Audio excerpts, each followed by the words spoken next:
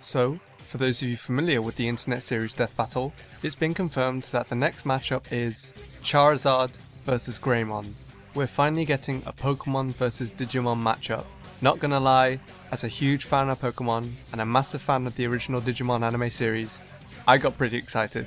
And as soon as I saw that this was going to be the next fight, I knew I had to make a video giving my thoughts on the matchup. For those of you who aren't familiar with Greymon, here's some background on the character. Greymon can be seen by many as the Charizard of the Digimon series. He was one of the very first Digimon, he was the main character's Digimon, and even the Digimon series had their own version of Charizard and Blastoise with the Agumon and Gabumon lines. Greymon has similar features to Charizard, like being orange, having a cool looking design, and is seen by many as the most popular Digimon, as well as being one of the most well-known Digimon, despite not being the mascot. Whenever someone thinks of a Pokémon vs Digimon matchup, the first matchup people think of most of the time is Charizard vs Greymon, closely followed by Lucario vs Renamon, or maybe another matchup. So before I get into who I think will win the death battle, let's talk about which Charizard and which Greymon will be battling. Is it a wild Charizard versus a wild Greymon? Is it Ash's Charizard versus Ty's Greymon? Well, we know it's not going to be any random Charizard versus a random Greymon. It's going to be Red from the Origin Special and his Charizard, since his Charizard can Mega Evolve, against Ty from the Digimon anime and his Greymon. And this matchup makes sense. Charizard needs a Mega Stone and a trainer to be able to Mega Evolve, and Greymon needs both a Digivice and a crest to be able to Digivolve more, alongside his human partner. Even Ty's Greymon before it became Greymon when it was just still an Agumon, it still needed the power of the Digivice to become Greymon. So having a match where both Charizard and Greymon are able to fight at their fullest would make more sense and be slightly more interesting compared to if they were just limited to their base forms. Now instead of just making a prediction on who I think is going to win the death battle out of Red's Charizard and Ty's Greymon, I've decided I'm going to explain who I think would win in a fight to the death in 3 different ways. Firstly, I'll be doing Charizard vs Greymon on their own. No Megas, no Digivolutions, no partners, just a wild Charizard versus a wild Greymon. Then, I'll be going over Charizard with its Mega Forms against Greymon with his Digivolutions to see if the outcome would change at all. And finally, I'll be going over Red and his Charizard versus Ty and his Greymon, and give my early prediction on who is going to win the death battle. Now obviously this video isn't going to be as analytic as the actual death battle video, since I'm not a team of researchers who have probably spent months researching the characters, but I do think I have a decent amount of knowledge to give a somewhat accurate answer to who I think has the edge overall. So, let's get started with regular Charizard versus regular Greymon. Now if you ask the Pokemon fan who they think would win out of Charizard and Greymon, they'd most likely say either Charizard would win, or they don't know because they don't really know anything about Greymon or Digimon as a whole. However, if you were to ask the same question to a Digimon fan, almost everyone will know about Pokemon and who Charizard is, and 99% of those people would say that Greymon would not only beat Charizard, but probably annihilate him. And I am in a very similar boat. One of the biggest advantages that most wild Digimon have over most wild Pokemon is their ability to battle well on their own. Pokemon can battle well without a trainer, legendary Pokemon are a great example of this. However, trainers for the most part bring out the best of their Pokemon. Trainers are able to teach them moves that they wouldn't be able to learn on their own, EV train their stats, breed Pokemon for perfect IVs, as well as come up with strategies that the Pokemon can follow. Digimon for the most part know how to fight well on their own. Even Digimon who have a human partner, they don't tell their Digimon how to fight. They're mainly there just to cheer their Digimon on. Most Pokemon require a trainer to be able to fight at their best. Most Digimon may require a partner to be able to Digivolve more, but even then a lot of Digimon can still evolve on their own. Now let's say this wild Charizard that's fighting the wild Greymon does know how to battle at its best. The only real advantage Charizard has over Greymon is mobility. Charizard can fly and is very fast. Greymon on the other hand has the advantage in just about every single other aspect. Let's start by comparing their sizes. The average Charizard according to its Pokédex entry is around 5'7". Well, that's quite a bit smaller than I initially thought. Now it's possible that some Charizards will be slightly bigger than others, but for the most part the average Charizard is only 5'7". Now let's take a look at the wild Greymon that was in the Digimon movie.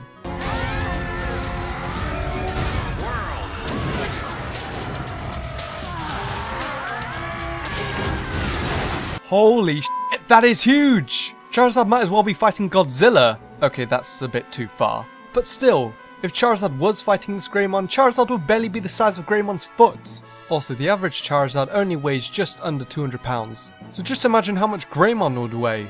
Even the Agumon that evolved into Greymon was bigger than Charizard.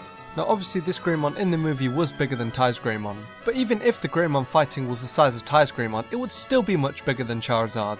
Next, let's see what these guys have in terms of firepower. Let's see Flamethrower! Whoa, look at that! Fire spin!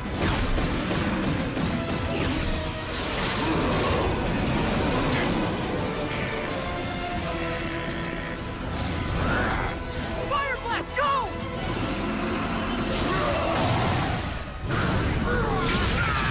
Okay, Charizard's fire attacks do look pretty strong.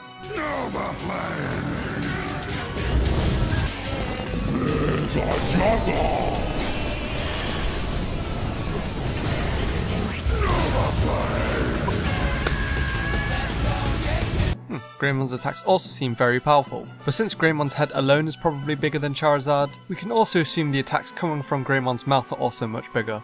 Now according to Charizard's Pokédex entry, its fire is apparently hot enough to be able to quickly melt glaciers weighing 10,000 tons, which is very impressive.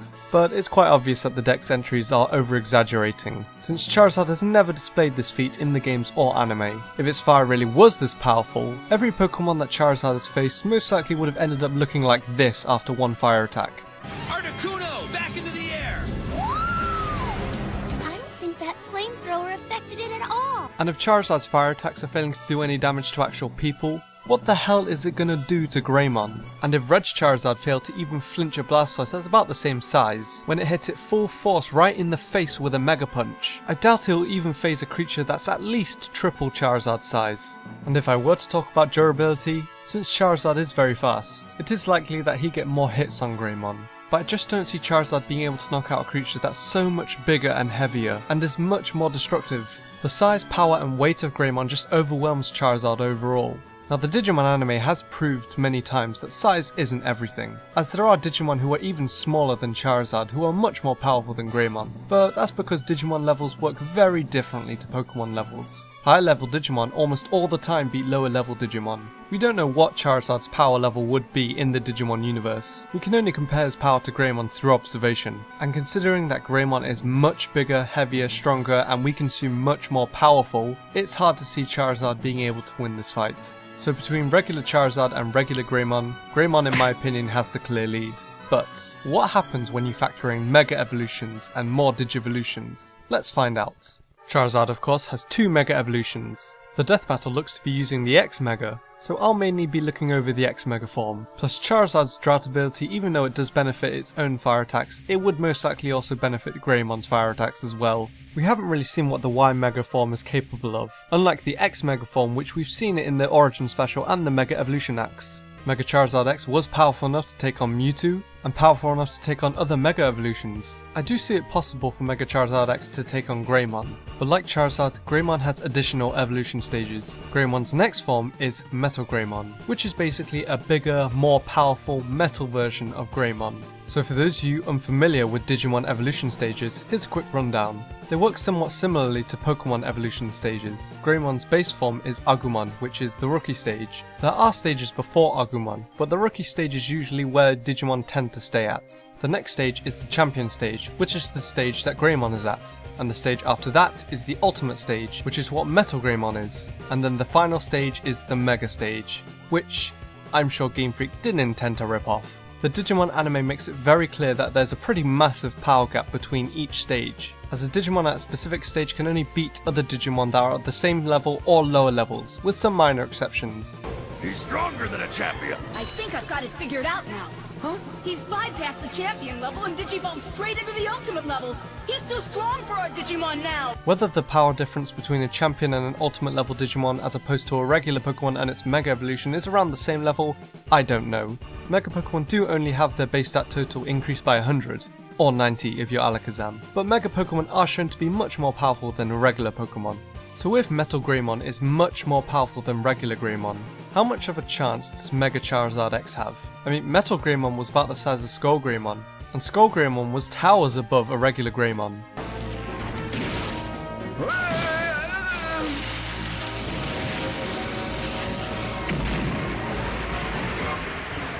So, do I think Mega Charizard X could take on the likes of Metal Greymon? Well, to be honest, the question isn't can Mega Charizard X beat Metal Greymon? The real question is, can Charizard's Mega Form beat Greymon's Mega Form? War Greymon. And honestly, my answer is no, definitely not. Unless the Death Battle people bring up something that I didn't know about, I just don't see Charizard in either of its Mega Forms being in even the same league as War Greymon. War Greymon might be smaller than Metal Greymon, but War Greymon has much more power, speed and durability. Now I said before that the only thing I saw Charizard having an advantage in was mobility. However, that advantage goes out the window when fighting against War Greymon, since War Greymon can also fly and is extremely fast. What screws Charizard over even more is that apparently War Greymon's weapons are used to kill dragons. One of War Greymon's moves, Mega Claw, says that War Greymon slashes its Dramon Killer Gauntlets. Dramon in the Digimon universe are basically dragons, and another one of War Greymon's moves is literally called Dragon Killer, which is bad news for Mega Charizard X since it's a dragon type. Not only that, but War Greymon has sliced through Mega level Digimon that were made of a special type of metal that were designed in the Digimon universe to be impenetrable. So much for your impenetrable chrome Digizoid armor! I sliced you like an onion.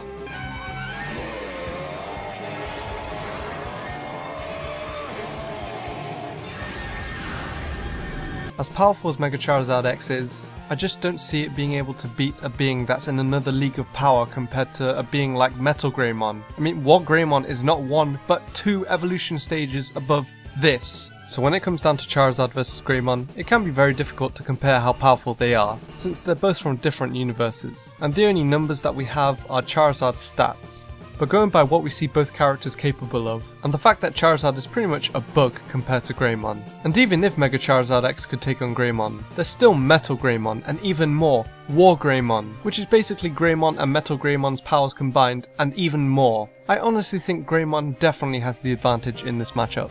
However, when it comes to the actual death battle, it's not just any Charizard and any Greymon, it's Red's Charizard and Ty's Greymon. But if I already think that Greymon wins, would the human characters make any difference? Well, it's possible they could, since both Charizard and Greymon need their partners to be able to go into their final stages. Red and Ty are both going to be there during the fight. And as said before, Pokemon trainers are able to bring out the most of their Pokemon. And this is Red we're talking about. It's possible he could aid Charizard to victory. Ty isn't really a trainer, he's more there to just cheer his Digimon on and allow it to digivolve. Because Red is so experienced in battling, there's a chance he could come up with some sort of strategy to try and overcome Ty and his Greymon, but I do think it's highly unlikely. Red has a lot of experience battling Pokemon, but not Digimon, especially a Digimon that's at the level of Greymon, let alone War Greymon. And even though having a trainer does mostly benefit Charizard, it can also hinder him. If Red doesn't know what to do against Greymon, then neither will Charizard. Trained Pokemon can become a bit too reliant on trainer commands, and if Red slips up, then Charizard is going to slip up as well. Unlike Charizard, Greymon doesn't require commands or advice from his partner. They help, but for the most part Greymon battles fine on his own. He just requires that his partner allows him to digivolve, which Ty definitely will. And if Charizard X is going to struggle against Greymon, or even Metal Greymon, then what does it have to deal with War Greymon? The only way I see Charizard possibly winning this match is if he somehow survives long enough for War Greymon to tire out and go back to Agumon, while at the same time has Red come up with a strategy that's able to allow Charizard to wear War Greymon down. But given the level of opponents War Greymon has faced, and the time he's able to stay as War Greymon, I easily see War Greymon taking out Charizard without even breaking a sweat. Mega Charizard might be able to handle regular Greymon, but War Greymon to me will just be way too much for Charizard to handle. So, that's my thoughts on Charizard vs Greymon. I know it wasn't that analytic, but again, I don't really have the numbers to work with, just what we can see from the anime, and a bit from the games. Of course, it's totally possible I could have missed something, and something might be brought up in the death battle that I didn't cover that somehow gives Charizard the win. And if I am wrong, and Charizard does win, I might make a follow-up video giving my opinion on if I thought the outcome was right or not. But for now, I do think the clear edge goes to Greymon. Now this doesn't mean that I prefer Digimon to Pokemon. Well, I much preferred the original series of the Digimon anime to the Pokemon anime, but the anime and the toys are pretty much the only things about Digimon I like, as opposed to Pokemon, which is a franchise that has so much that I love. I mean, come on, the Digimon games have nothing on the Pokemon games. Anyway, I really hope you enjoyed this Pokemon Digimon themed episode, and if you did, be sure to leave a like and subscribe if you'd like to see more Pokemon related videos in the future. And until next time, thanks so much for watching.